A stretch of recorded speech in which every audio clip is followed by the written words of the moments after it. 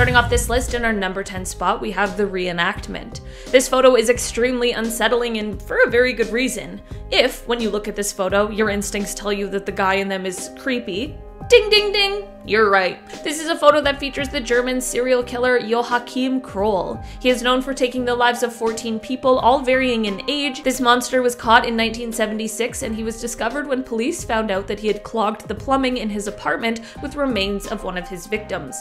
How gruesome is that? This photo was taken shortly after he was caught and arrested, and what you're seeing is Kroll reenacting one of his crimes for the police. I get goosebumps just thinking about that. I couldn't imagine being there, or being the police officer he's on top of. Talk about terrifying. I'm just glad that they caught him and got him off of the street. In our number 9 spot today, we have the Pioneer's Defense. This photo is known as the Pioneer's Defense, and man, does it ever look creepy. This photo comes from 1937 and it was taken by a Russian photographer named Viktor Bulla. This photo takes place in the Leningrad area, which is now known as St. Petersburg, which is the second largest city in Russia. The people in this photo were part of a group that was the 1930s Russian equivalent of our Boy Scouts that was called the Young Pioneers. The masks on their faces leaves a very eerie feeling, and for a fair reason. These people were doing a military preparation drill, which is the reason for the gas masks. This photo was taken during a time when the country was under the dictatorship of Joseph Stalin, and the residents were constantly unsure of what was going to happen. The country was already seeing death, and people were already frightened just a few years before the start of World War II, and those in this photo felt the need to be prepared for the worst case scenario. In our number 8 spot today, we have the net test. This photo comes to us from 1958, and it is quite an interesting one. At a first glance, it looks fun, but then when you catch the expression on the person's face and look a little more into it, it really just leaves you with a ton of questions as to what exactly is going on here. It looks like a guy is going on some sort of a roller coaster ride, but what is actually happening is that a prisoner is being used to test safety nets before they were mass produced. Yeah, not the good time we thought it was. This comes from a time where capital punishment was much more widespread throughout the United States, and those waiting on death row couldn't just sit around waiting for their day to come. I think it's probably best that we made the switch to crash test dummies and that sort of thing, and this photo just remains as an eerie reminder of the less than great choices that were made in the past. In our number 7 spot today, we have a burst of joy. You might be looking at this photo wondering how this extremely joyous photo could hold any dark secrets. Well, this photo won a Pulitzer Prize, and for a good reason. This photo was captured by Slava Vetter on March 17, 1973 at the Travis Air Force Base in California. This photo shows United States Air Force Lieutenant Robert L. Sturm and his family. This was taken as he was being reunited with his family after 5 years of being held as a prisoner of war in North Vietnam.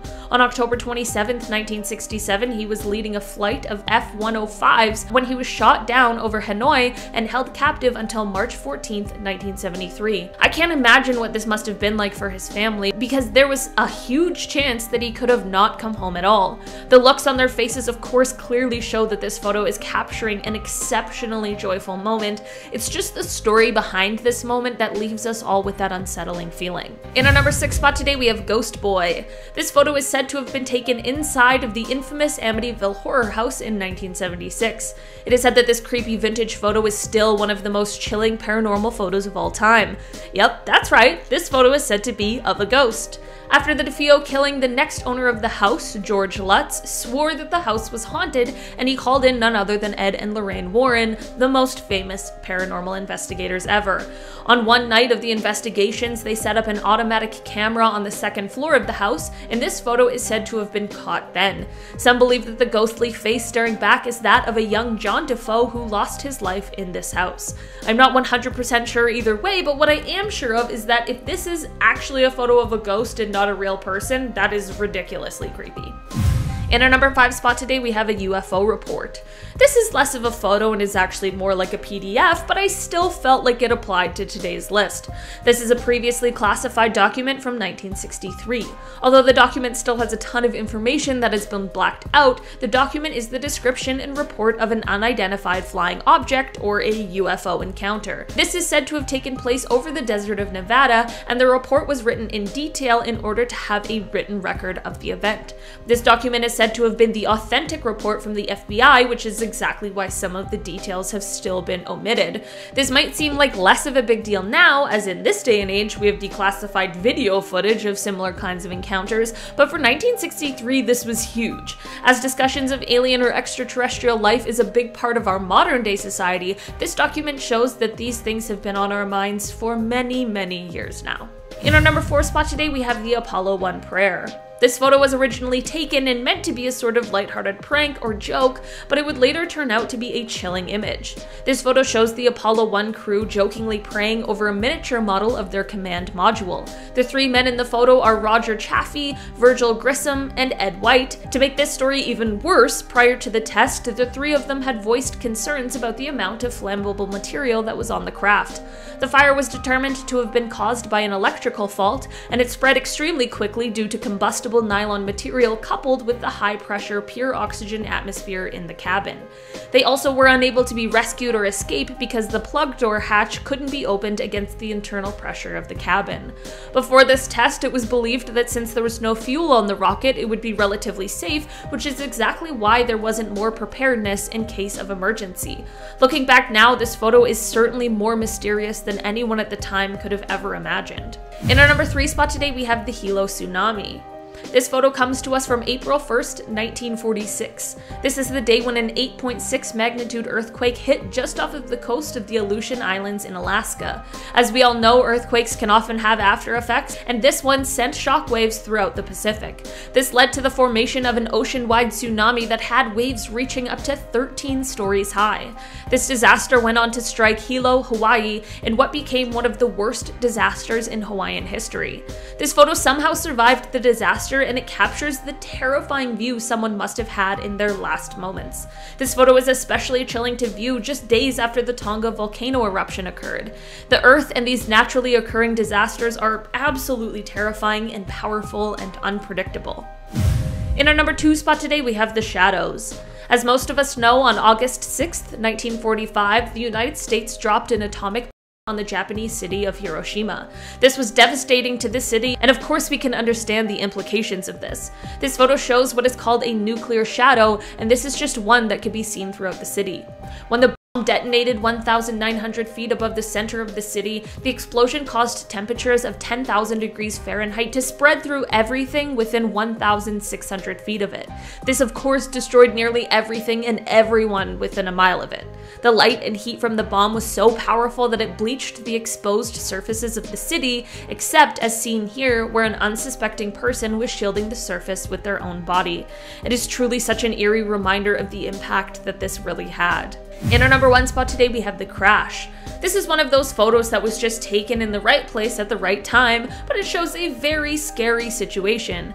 A man named Jim Meads is said to have taken this photo in 1962. The story goes that a man named Bob Sowray had mentioned to Jim that he was going to fly this plane called the Lightning the following day. Jim took his kids out for a walk that next day and took his camera with him, intending to get a shot of the aircraft as Bob flew it. He wanted to get a photo of his children with the airfield in the background just as the plane was coming into land. They found the spot, they got all set up, just waiting for the plane to return. Turns out that day Bob didn't fly the plane, and instead the pilot was actually a man named George Aird, who was another test pilot.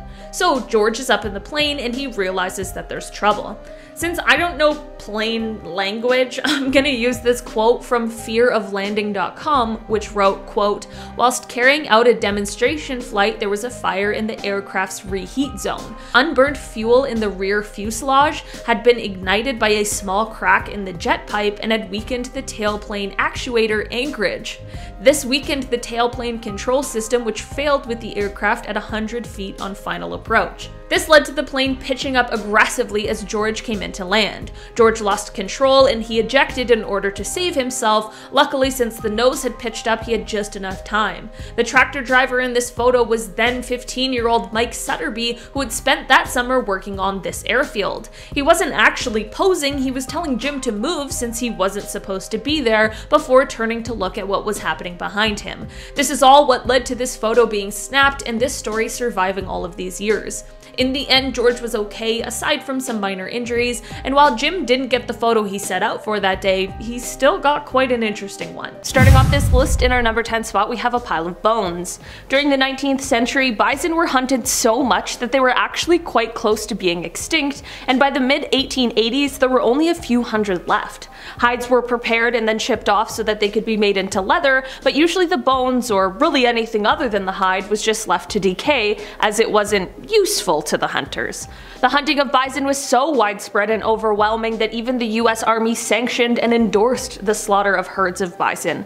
The federal government was promoting it for a variety of reasons, including to lessen a food and material source for the indigenous peoples. The US government was even paying a bounty for each bison skull, and military commanders were ordering troops to kill bison, not for them to eat, but just so that the indigenous couldn't. That story, coupled with the sheer mass amounts of skulls seen in this photo, is exactly what makes it so exceptionally unsettling. These bones would likely be on their way to become fertilizer. In our number 9 spot today, we have the Great Manta. In 1933, a New York silk manufacturer named A.L. Kahn was on a nice little vacation in Florida when he honestly accidentally caught something remarkable. His anchor line, by mistake, caught onto a giant manta ray. After a struggle and several hours, Kahn was able to get this actually enormous fish ashore. This monster was somewhere between 5,000 to 6,000 pounds and was 20 feet and 5 inches in width. For reference, there are other giant manta rays, but they usually grow to be around 13 to 14 feet wide, not 20 and a half. This photo is showing a taxidermy version of the fish which Kahn used to bring around to exhibitions to show off his accidental catch. In an article from the December 10th, 1933 issue of the St. Louis Post-Dispatch's Sunday magazine, Kahn is quoted as saying, quote, "Fishing is a lot of fun when you catch the fish. And sometimes it's fun even when you don't, but when the fish catches you." In our number 8 spot today, we have the swimsuits. This is a photo that comes to us from the 1920s, and it shows just one of the many extremely important jobs that the, quote, beach patrol of the day had. Yes, they went around measuring the length between a woman's knee and the bottom of her swimsuit because God forbid she showed too much leg at the beach. In the 1920s, bathing suits began to become something that went through changes and fads, and of course this evolution to more form-fitting, less material swimwear caused a lot of controversy in the day. There were then strict dress codes implemented at places like resorts and country clubs, and even directors of public beaches had them, thus the beach patrol. There were fines for violations and sometimes even imprisonment. In the Washington Post in 1907, there was a photo of 2 women in bathing suits being escorted by an officer with a caption, quote, "These apologies for skirts endanger the morals of the children. The police must interfere and stop the outrageous proceedings." In most cases, these sorts of rules really only affected the women of the time, and sometimes women were even required to wear stockings under their bathing suits. I'm just saying, with my attitude, I would have not done well in the 1920s. There was even one beach who had a tailor go around and stitch up swimsuits that they felt weren't up to the dress code. In our number 7 spot today, we have the Advertisement. This is a photo that comes to us from a time of World War II, and it shows a terrifying ad. The sign reads, "These men didn't take their atabrine," and at first I had absolutely no idea what that was. Turns out atabrine is the first synthetic form of quinine which was used by the US military to fight malaria in the South Pacific during the war. It is estimated that as many as 2/3 of the troop fell ill with malaria. This sign is said to have been posted outside of a military hospital in New Guinea and was meant to serve as a warning for those who didn't take the medicine, warning that the skulls on top would be the fate that awaited them. Perhaps a little dark, but creative and likely effective nonetheless. At the very least, the ad is quite clear. In our number 6 spot today, we have the Ferris wheel of hate. This is a photo that, honestly, I don't even know what to say about it. It's gross, it's weird, it's upsetting, and it's honestly just so stupid. For a long time this photo went under the radar as the photographer who took it didn't share it with the paper, but when it resurfaced 65 years later, it spread like wildfire, and for a lot different reasons than it would have back then, thankfully, but it also reveals some of those blind spots in history that we have. This photo comes from April of 1926, and it shows some members of the KKK just enjoying a day at an amusement park with many of them on a Ferris Ferris wheel. I wish this was one of those times where something went horribly wrong and the whole thing came crashing down, but unfortunately that likely isn't what happened on this day, and now we just have this relic that shows us the insane power and influence that this hate group had during this time. While this photo is very dark, it's an important part of history to remember. Also, before we move on, let's just take a second to talk about how stupid they all look. Like, we gotta wear our little matching outfits to the Ferris wheel. In our number 5 spot today, we have early plastic surgery.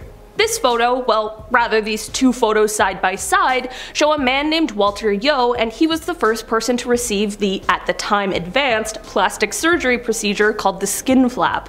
Sounds disgusting. He received this procedure in 1917, and at the time, since it was so advanced, it was only used for very serious things, like for someone who was wounded in battle, which is exactly what had happened to Walter. He was a soldier in the Battle of Jutland during the First World War. Walter was actually a sailor, and he was manning the guns aboard the HMS Warspite, and while doing this, he sustained facial injuries that included the loss of his upper and lower eyelids.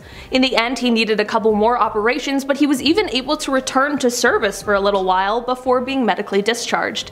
After this, he lived his life until he reached the age of 70 years old. In our number 4 spot today, we have the Hindenburg. This is a photo that was taken during what is now known as the Hindenburg disaster. It is commonly known that blimps, or these kinds of floating airships, use helium in them to float through the air, and it's important to note that this helium isn't the choice because it's the only option, but rather it's one of the safest options because it isn't extremely volatile. Because of a US ban on the exportation of helium at the time, i.e. the Helium Control Act of 1925, although the Hindenburg was designed to use helium, because of a lack of it available, on the day of the Hindenburg disaster, the much more flammable hydrogen was used instead. This led to a complete disaster. When the Hindenburg floated off on May 6, 1937, it disastrously caught fire during its flight with 97 people on board. Sadly, due to the fire, there were 35 casualties on board the flight that day. It is an absolutely horrendous situation, but it does teach us all a very valuable lesson. In our number 3 spot today, we have the Falls. This is a photo of Annie Edison Taylor when she was 63 years old in 1901. The barrel she is posing beside is the one that she sealed herself up inside of to then become the first person to survive a trip over Niagara Falls. Why did she do this? Well, for money, of course. Annie was widowed and spent a lot of time bouncing between different jobs, but after having been burned out of her home and losing money that she had invested with a clergyman, she ended up sadly falling on some hard times, and this is what led her to the Falls. The barrel she used was custom made, and it was constructed of oak and iron and padded with a mattress. It wasn't exactly easy to get this whole plan set up, and it ended up being delayed several times, mostly because people were afraid to be a part of this mission that was likely sending Annie to her death, and I truly don't blame them at all. On October 24th, 1901, her 63rd birthday, Annie climbed in the barrel with her heart-shaped pillow and was set adrift. The river currents carried the barrel over the Canadian Horseshoe Falls, and rescuers reached her barrel shortly after. She was alive and escaped with little to no injuries aside from a gash on her head. While her survival is great news, it's important to include what Annie had to say about the entire situation after, which was, quote, "If it was with my dying breath, I would caution anyone against attempting the feat. I would sooner walk up to the mouth of a cannon knowing it was going to blow me to pieces than make another trip over the falls." So don't try this at home, is what she's saying. In our number 2 spot today, we have War is Hell. This is a photo of a soldier that was taken during the Vietnam War. The soldier has a hand-scribed note on their helmet that reads, quote, "War is hell," and I truly cannot even imagine. In 1954, the US entered the war to support South Vietnam against the regime in North Vietnam, as well as their allies in the South. This war lasted for 2 decades, and it claimed more than 3 million lives, mostly those of Vietnamese civilians. There are many powerful, disturbing, and unsettling photos from this war, many of which I would consider too graphic to put here on YouTube. There is something about the brightness of the eyes of the soldier that sits in contrast with the rest of this dark photo that really make it stand out. For a while, the identity of this soldier was left a mystery, but after some years, Fran Chafin Morrison revealed that the soldier was her late husband, Larry Wayne Chaffin. Larry served for a year in the 173rd Brigade, beginning in May 1965, and when this this photo was taken, he was just 19 years old. He did end up being discharged from the army and was able to return home to his wife. He sadly ended up passing away at the young age of 39, thought to be because of complications due to the exposure to Agent Orange, but his legacy has lived on. There's an incredible photo of his grandson who looks strikingly similar to his grandfather, holding this exact portrait. In our number 1 spot today, we have the cross. This photo comes to us from 1960 and it shows Martin Luther King Jr. along with his infant son at the time removing a cross that had been burnt on his front lawn. This photo is important and powerful for quite a few reasons. Firstly, it's just a glimpse into what Mr. King would have dealt with every single day for many years. It is clear by his almost nonchalant look that this isn't something new or surprising. It's also important to note, however, that this look isn't one of acceptance or content, or of someone who is unbothered, but instead it's the look of someone who continually chooses to rise above, someone who chooses to remain calm and cool in the face of adversity, the leader of a movement. As a Reddit user, 1945 Best Year put so well, quote, "Here he's a father, a man with a family whose lives are being threatened. He isn't hysterical or obviously afraid, and his towering figure literally rooting out the undesirable foe has been done in any number of war propaganda posters, but he's still sympathetic. He deserves the security of knowing that home will be safe for his children like anybody else."